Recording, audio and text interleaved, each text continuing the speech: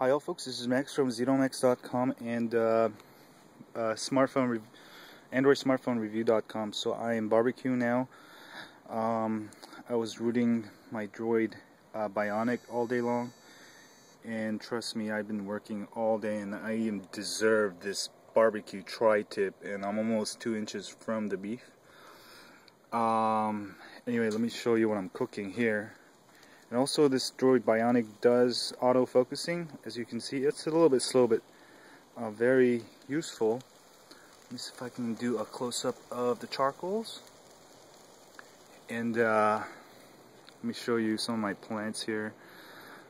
I've got the big aloe tree there. I'm growing worms in there. And this is my putting green.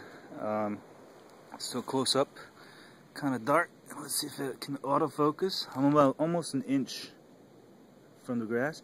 It autofocuses really well. Let me show you another cool feature about the Droid Bionic 1080p video. I can actually zoom in using this, as you can see. It gets a little blurry if you zoom too much, but it actually works pretty well at about medium zooming. Not bad. It's pretty smooth.